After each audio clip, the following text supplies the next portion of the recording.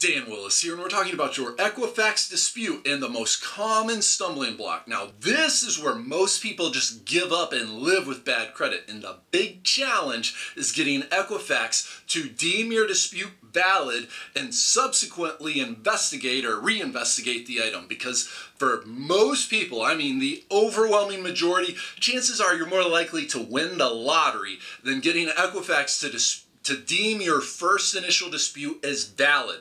They're almost guaranteed to find it frivolous, and they'll request more information. You should comply and provide them that information.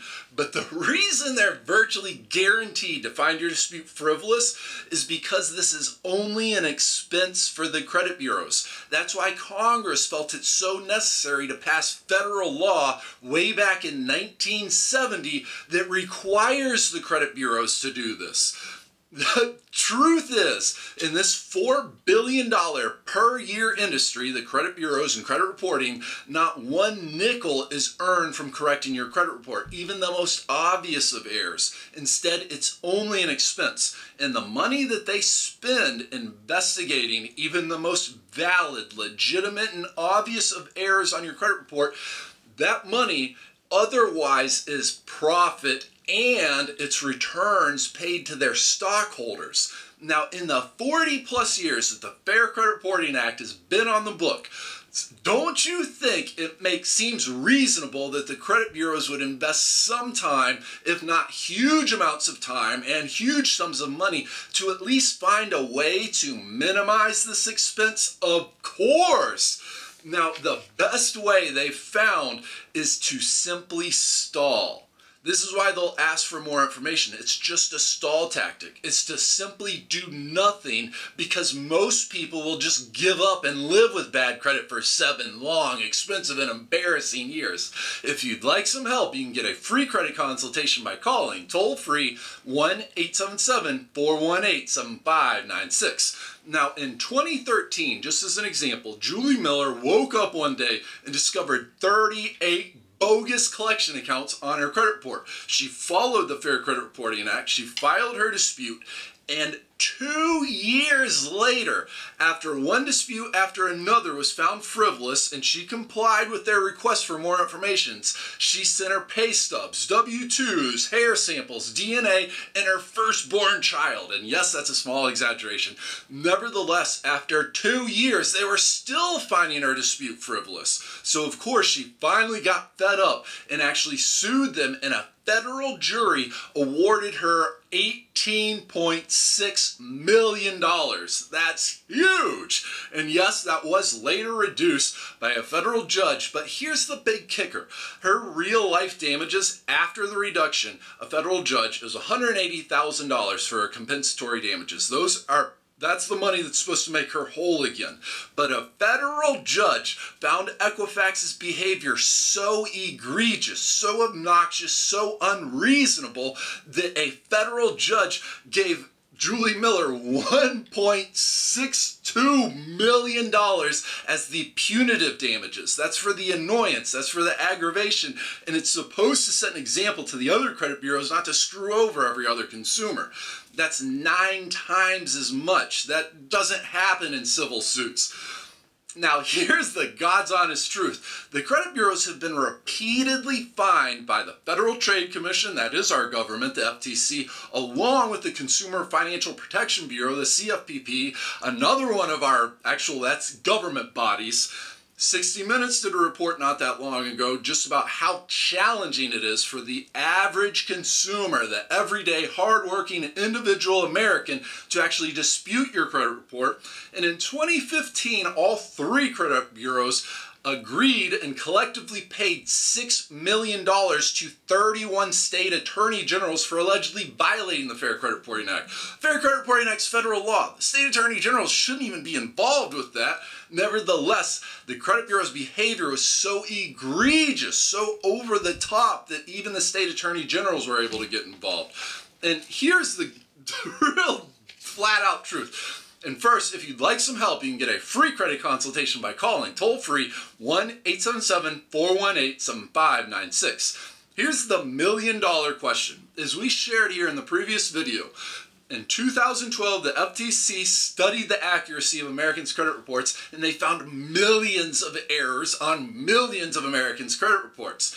Now, if we know that our credit report isn't accurate, even according to our government, and we know the credit bureaus don't comply with the Fair Credit Reporting Act over 40 years, they've been fined time and time and time again by our government, then why on earth would we let the credit bureaus be the person and the people that first decide if your dispute is valid or if it's frivolous? It doesn't make any sense at all until you peel one more layer back. And the reason is because the credit bureaus, every single year, they pump millions and millions and millions of dollars into Washington lobbyists to influence our politricksters. Now it makes perfect sense, right? Of course. Now, there's such a clear, obvious conflict of interest for anybody looking at this. The credit bureaus seem to be like the last person in the whole earth that you'd let first decide if consumer disputes are valid and you will investigate and spend money, or if they're invalid and you don't investigate, don't spend money, and instead pay more money to your stockholders. And we need to share, there has been an amendment to the Fair Credit Reporting Act. We believe this is nothing more than to make the process even more complicated, but you can bypass the credit bureaus and dispute your lender or creditor directly if you so choose. There may be rare examples where this is applicable, such as identity theft, but generally and traditionally, it's with the credit bureaus because the credit bureaus are the ones that are actually creating that credit report about you. And just as one last example, many moons ago, our government required the credit bureaus to create toll-free phone numbers so consumers could call in and file their dispute this way. But here's the deal. What's the one thing our government didn't require the credit bureaus to do? And what the credit bureaus didn't do? They didn't actually hire or have staff members to answer these phones. I mean, literally. There's reports from consumers waiting over 30 hours on hold. This is the most obvious. Couldn't be more or less respectful or more disrespectful. The credit bureaus are not your friend. They're not my friend. They're not your friend. They're not any consumer's friend at all. They're friends of our politricksters who make it a practice to screw you and me. That's how they... It's unbelievable. But you need to know if you, with your dispute, if you also have that ding, that item, let's say a charge off, for example, on your Equifax credit report and your TransUnion and your Experian credit report, you're going to have to file 3 individual separate disputes. Each one of these companies has a unique credit file about you. And the point and the takeaway is just getting an item off of your Equifax credit report, that's not going to remove it from your TransUnion or your Experian credit report. You're going to have to also address that with those 2 companies.